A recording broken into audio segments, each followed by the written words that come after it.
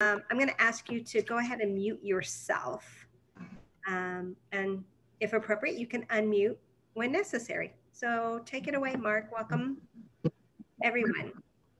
Yeah, thanks everyone for joining us this morning. It's great to see everyone from Colorado, perhaps. I don't know where that's real or virtual, but anyway, it's great to see everybody. I hope everyone's doing well for February's edition of Toubin Talks. We're going to cover a couple of different topics.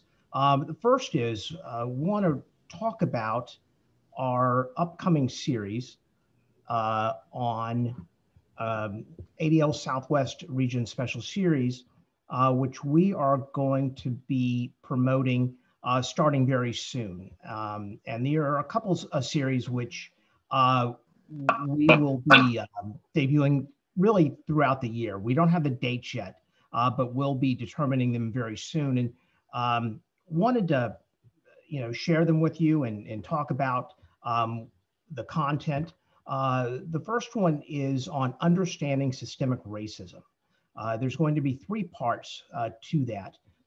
But before we get to that, I'd like to kind of ask some true or false questions and kind of get y'all's thoughts and understanding on the definition of systemic racism, because it's not everybody has the same definition, number one, and number two, it can be a little bit confusing, which is why we want to do this series to help people understand exactly what it is. So here's the first question.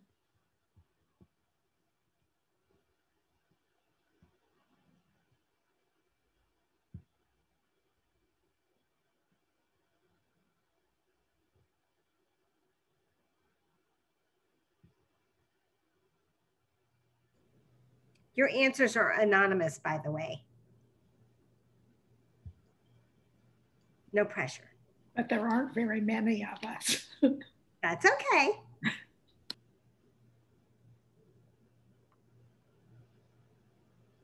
Okay. All right. Number two. Okay, hold on. Oh. Getting there.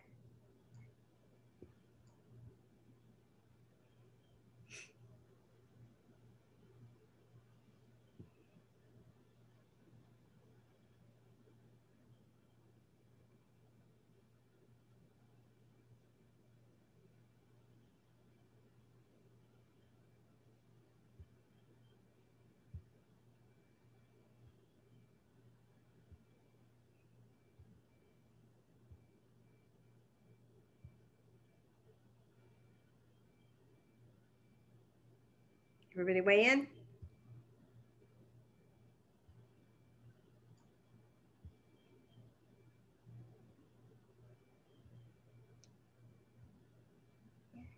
Okay, you ready for number three, Mark? Number three.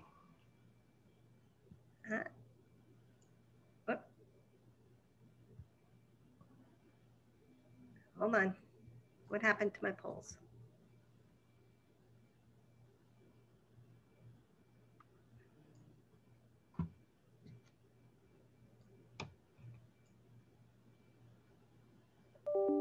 Let me go to number three. Hold on. Just building up the anticipation. Right, that's it.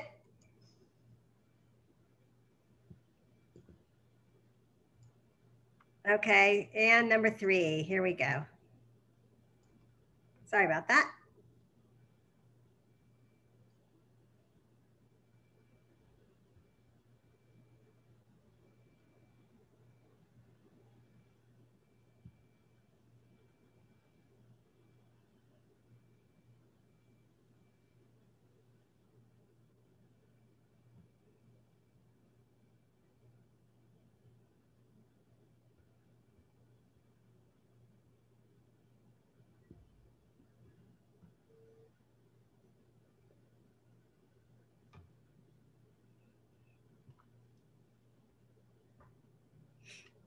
All right.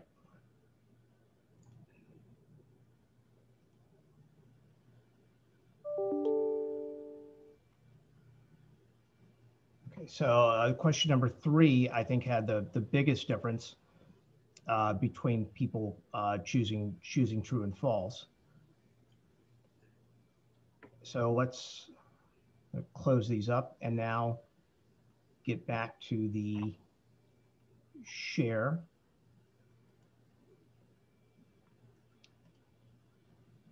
Okay, so the first question, I think everybody agreed that this was true, that systemic racism is a combination of systems, institutions, and factors, and y'all can read the rest.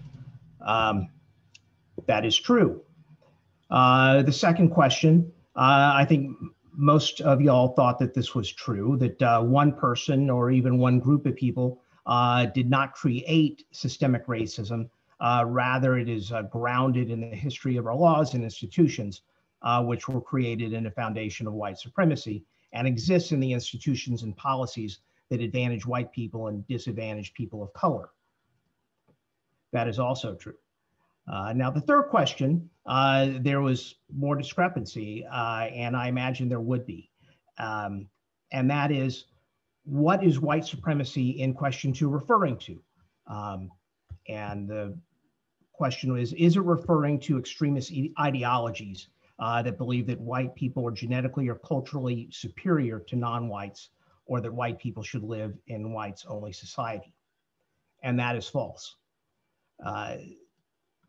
This definition of systemic racism, I've taken from ADL. It's the definition that we have placed, and it's on our webpage. It was last updated in July, and I'll let you read it and take a look at it real quick, and particularly the asterisk.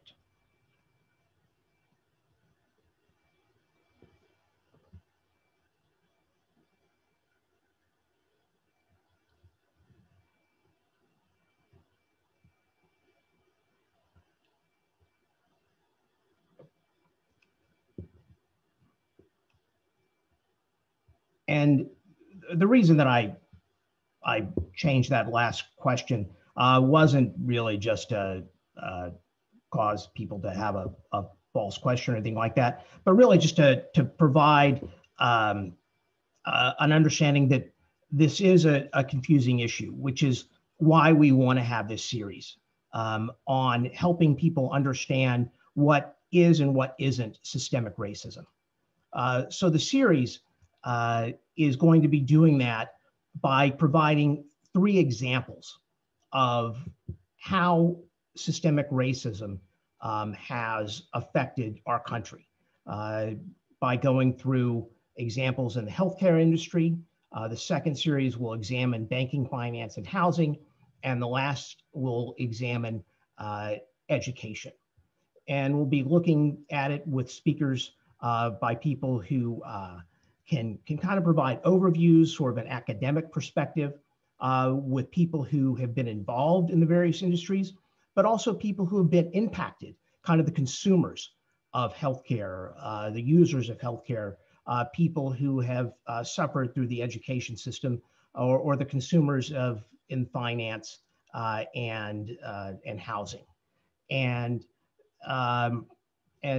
Iris, and you raise a great question. And today, all I can say is not to be a teaser, but stay tuned for the series, because today is really just a part of the promo, and we will be looking at some of these issues as we move forward.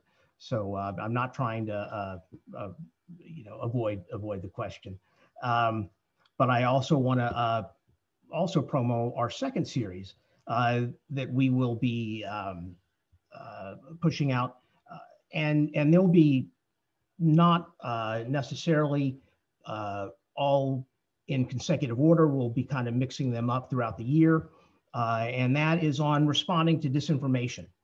We're calling it responding to disinformation age, local perspectives. And essentially, the genesis of this idea came from our internal discussions, clearly in terms of what's been transpiring over the last few years about the reasons why the January 6th Capitol insurgency happened. And then also, I was listening to a story, I think it was on NPR or somewhere, about the media's responsibility and about the challenges that the media has been facing. Because the media, people who, have gone to journalism school and have always sort of been taught that there are two sides to every story, and it's a good journalist seeks out both sides. But what happens when one of those sides is completely false? And so do they have an obligation then to still tell both sides? Or if so, how do they tell it? And so we're now in a really different framework, and wanted to be able to provide some insight into how our community is handling and responding to this age of disinformation. And so we're going to be focusing on the media, the corporate world, and our community, other nonprofits, other community leaders. And one piece that I just wanted to leave y'all with here is the difference between disinformation and misinformation. And while I'm sure that the series will also cover some misinformation, we're really going to be focusing on disinformation. And disinformation is, the biggest difference is it is false information which is intended to mislead. And it's especially propaganda by a government organization, to rival or media. Whereas misinformation is false information that is spread regardless of whether there is an intent to mislead or not. And so the focus of this series will really be on disinformation. False equivalency, absolutely, Paul, and that's where you find these arguments where to the media in particular, or to office holders, where they make this argument that you need to cover both sides essentially, because they're similar, and the arguments are similar when they're really not, when one of the arguments is just patently false in essence. So we will hopefully be having a lot more details that we'll be rolling out very soon. I think the first program, which will be on systemic racism in the healthcare industry, is being planned for early March, and we'll have that information very, very soon. So stay tuned for that. I also wanted to take the time today to talk about something that's really critical that we are promoting, and this is once again also in direct response to what happened on January 6th, but also to what's been happening, over the last few years. We are calling it the Protect Plan. It is not just one piece of legislation or one project.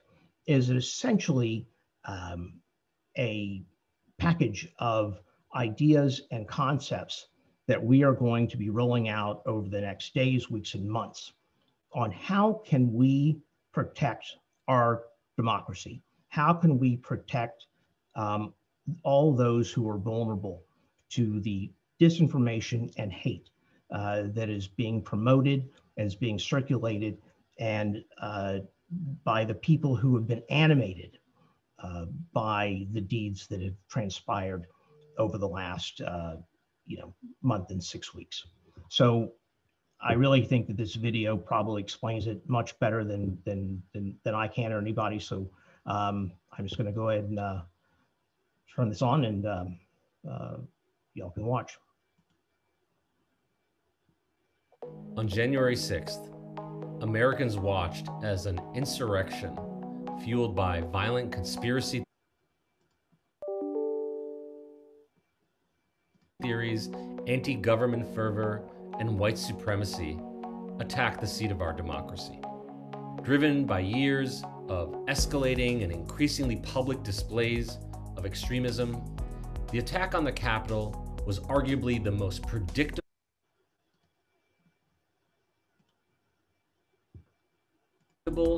terrorist incident in modern American history. The forces that fueled the attack on our capital continue to pose a threat to American security and democracy. In response to that event, and in an effort to address the overall increase in domestic terrorism while protecting civil liberties, ADL is announcing the Protect Plan. The 7 facets of Protect will significantly mitigate the threat of domestic terrorism, more so than any one policy or law, and would do so while protecting vulnerable people and communities against the risk of government overreach. The Protect Plan priorities include adopting an approach that includes actions for federal, state, and local officials, as well as the tech industry. Passing the Domestic Terrorism Prevention Act to authorize offices to address domestic terrorism and ensure those offices have resources proportionate to the threat. Taking steps to ensure that individuals associated with violent extremist movements or engaged in violent extremist activity are deemed unsuitable for employment at the federal, state, and local levels, including law enforcement and military, and not given security clearances. Funding civil society programs to address violent extremist radicalization and recruitment, while ensuring these programs do not stigmatize communities.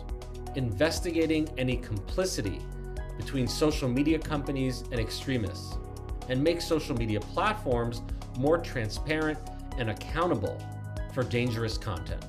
Domestic terrorism is a threat that impacts everyone. Call on policymakers to act now. Extremism must end now.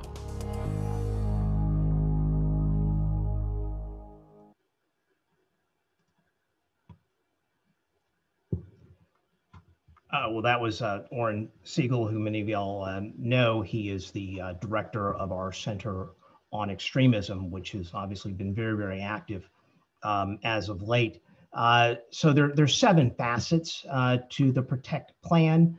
Prioritizing, preventing, and countering domestic terrorism, resource according to the threat, opposing extremists in government service, taking a domestic terrorism prevention measures, ending the complicity in social media, creating an independent clearinghouse for online extremist content, and targeting foreign white supremacist terrorist groups. And so, essentially, the Protect Plan, the priorities are, one, sort of adopting a whole of government, whole of society approach to preventing and countering domestic terrorism, while at the same time protecting civil liberties, passing the Domestic Terrorism Prevention Act, which would authorize offices to address domestic terrorism and ensure that those offices have the resources proportionate to the threats, is obviously a key component within this Protect Plan.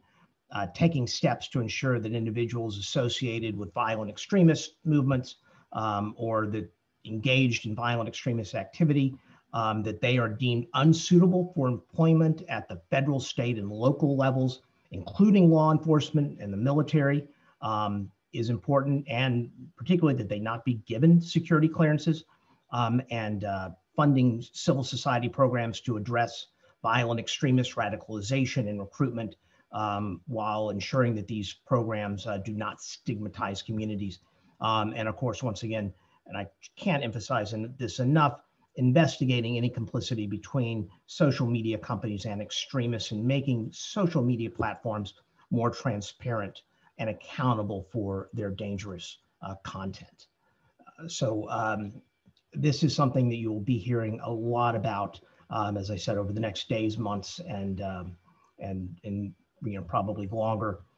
But it is our response to what is clearly some of the largest threats that not only we as Jews, as people who and everyone who has ever been the object of hate in this country, but our entire democracy has been threatened by. And so we welcome everyone's participation in this.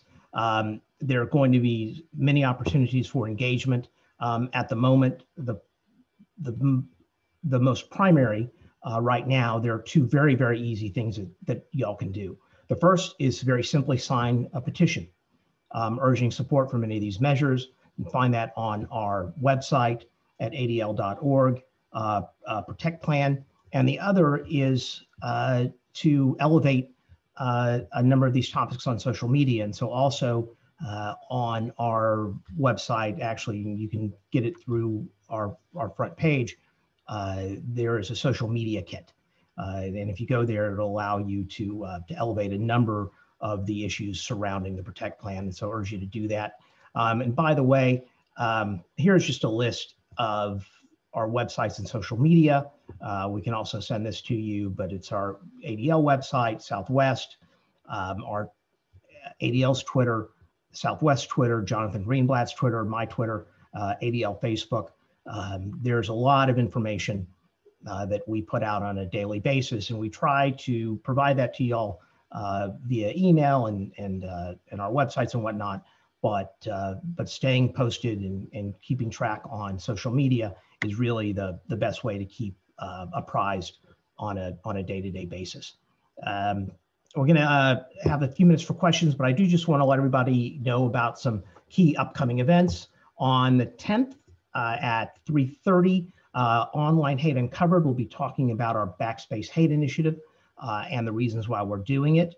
On February 18th, Sharon Nazarian will be speaking to the World Affairs Council on the rise of anti-Semitism around the world.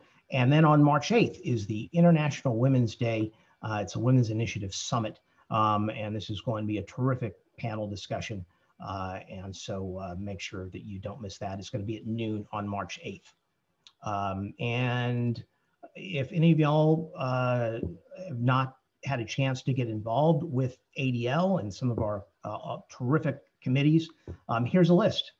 And please let any of us know that you'd like to get involved, and we will make sure that that happens. And so that's all I've got. We've got a few minutes left, and would love to see if y'all have any questions or comments.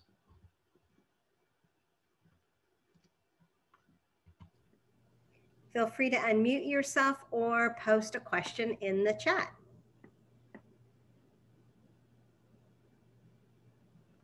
If you have questions or comments.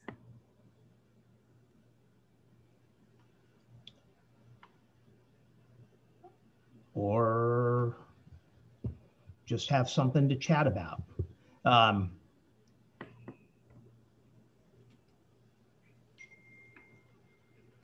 All right. Stop sharing. Maybe that'll help. Thought I did. Thanks. No problem. Well, if no one has any questions, I hope that you will sign up for our programs that are coming up. I know that Mark had a lot of links in his slides. I will be sending a follow-up email post this conversation so that you can have all the links that he referred to, and you can access all of those links without having to remember what they are. Yes, there's no more quizzes in terms of that. I promise. And the true false was not graded, so you're not keeping track of that.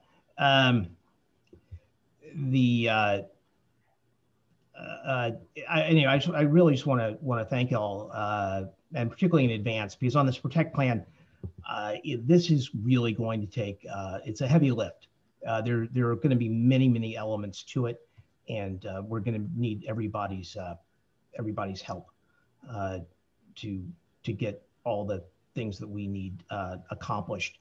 And a lot of it is going to be, needs to be done sooner, rather than later. So please just look out as we send out information about some of the steps that we'll be taking, and how you can really help out in order to get some of these things done. Some at the federal level, but not everything. And so I'm not sure that in the big scheme of things, there've been many more important things that we've really set out to do, given the threats involved, and given the objective that we're seeking to pursue. Mark, if I may add, one of the things that will help you stay in touch with what's going on from an advocacy level or program level, or any position statements that we may make, obviously follow us on social media, follow Mark, follow Jonathan Greenblatt. You will definitely get up to the minute news and information there. But we also send 2 newsletters out each week. The first one is on Mondays, which highlight the things that are coming up either this week or this week and next week or next month. So pay attention to that, where you can RSVP for different events. But on Friday, we also send out a news and review. So that will also give you kind of a highlight and update of what you may have missed. And we provide links in there to kind of catch you up in case you may have missed something, missed a program, missed something in the news, missed a statement. And it also gives you opportunities where you can sign a petition or use your voice in some of our advocacy efforts. Yes, and actually that was the last slide. I think I cut it off too early, so I apologize for not getting to that. But yes, the week ahead and the week in review are really terrific items. And Margie, thank her for doing the week ahead, and Dina for the week in review. And also, by the way, Lisa Stone and Susan Shaw have also from our staff are also on this call. So just want to recognize them for all their work. And I think that takes us to the end of this edition of Talks with Toubin. So thank you all so much, and look forward to seeing y'all sometime soon. So take care. Thanks a lot. Bye-bye.